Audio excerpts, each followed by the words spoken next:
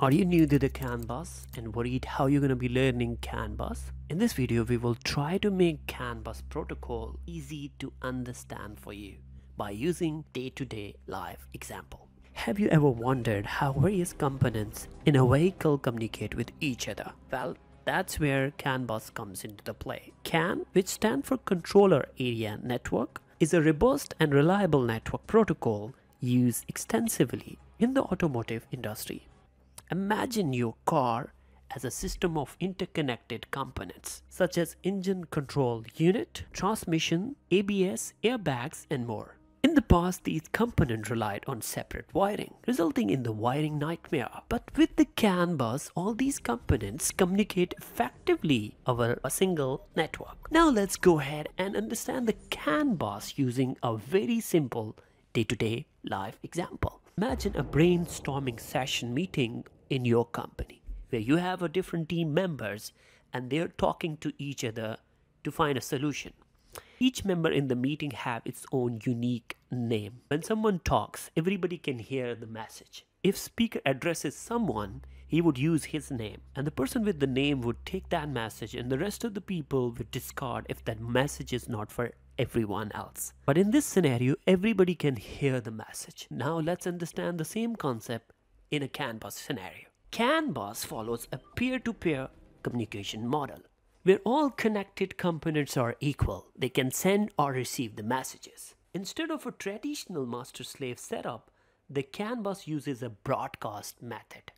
Same in the meeting, when you're talking, everybody is listening. When a component wants to send a message, it assembles the data into a frame and include identifier. If you relate it with the example, identifier is the name in that meeting. Everybody have its own unique name, right? So identifier is a unique ID associated with each node on a CAN network. Identifier acts as a unique address for the message. Other components on a network can determine if the message is relevant to them based on this identifier. Each message frame consists of identifier, control bits, data bits, and error detection bits. The control bits helps manage the priority of messages, ensuring critical information is delivered promptly.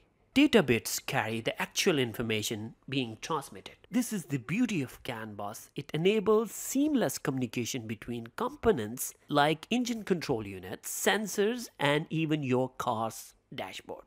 This means when you're seeing a warning light on your car dashboard, it's because of a relevant component sent a message via CAN bus to inform you about a specific issue in the car. The CAN bus consists of several components that work together to enable the communication between various devices or components in the network. These components include nodes, CAN bus, CAN transceiver, CAN controller, message frame, termination resistors, and diagnostic and configuration tools. Node refers to the devices or the components connected on a CAN network, such as ECU or electronic control unit, sensors, actuators, and displays. To understand what is ECU, let's use the same example of a group meeting. In brainstorming group meeting, where we have different individuals with specialized skills come together to accomplish a common goal. In this meeting, each person represents a specific ECU in a vehicle or car system. ECU is a device that control and manage particular function or systems within the vehicle. Examples of ECUs include engine control unit, transmission control unit, airbag control unit, and many more. Now let's relate it to the group meetings analogy. In the meeting, each person has a specific expertise in a specific area. Just like that, each ECU is designed to handle a particular function in a vehicle. When we talk about airbag control unit, which is one of the ECU in a vehicle, the responsibility of airbag control unit is to monitor the vehicle airbag system. It keeps the track of various sensors and triggers the airbags in the case of accident to protect the driver or passengers in the vehicle. Same like that, we have anti-lock braking systems, which is called ABS. One of the another example of ECU. The role of ABS is crucial for safe braking of a car. Each node on a CAN network can both send and receive message. If you imagine a group meeting, everybody can talk. CAN bus is a physical communication channel that connects the node with the network. It comprises of two communication lines. CAN high and CAN low. These lines carry the electrical signals representing the data being transmitted between the nodes. The CAN transceivers serve as an interface between CAN bus and node's internal electronics. It converts the digital signal from the node into electrical signal for transmission on a CAN bus and vice versa. The transceiver also provides signal conditioning and protection against electrical noise, and the CAN controller is responsible for managing communication process on the network. It handles the tasks such as message assembly, error detection, and error handling. The controller ensures the messages are transmitted and received correctly and manage the overall flow of a data on the network. A message frame represents a unit of data being transmitted over a CAN network. Termination resistors are placed at the both ends of a CAN bus to match impedance of the bus and minimize signal reflections. These resistors ensure the stability and integrity of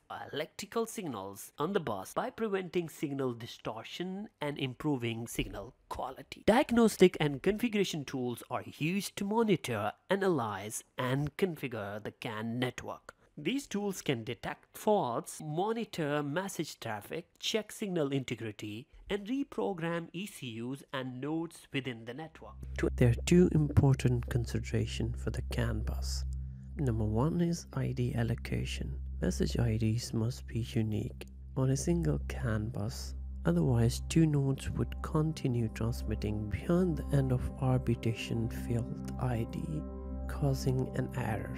Another very important consideration is bit timing. All nodes on the CAN network must operate at the same nominal bit rate. To understand the importance of a CAN bus, it's important to understand what are the application, where exactly the CAN bus is used in industry. CAN bus is used in passenger vehicles, truck and buses. CAN bus is also used in agricultural equipment, electronic equipment for aviation and navigation. It is also used in industrial automation and mechanical control. The CAN bus is used in the defense sector as well.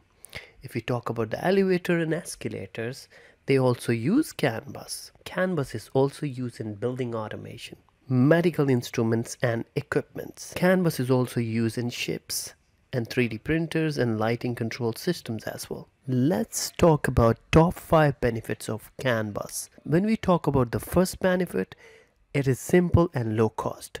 ECU communicate with single CAN system instead of via direct complex analog signal lines, reducing errors, weight, wiring, and cost. Second benefit associated with the CAN bus is easy access. The CAN bus provides one point of entry to communicate with all network ECUs, enabling central diagnostics, data logging, and configuration. Another benefit CAN bus have is extremely robust.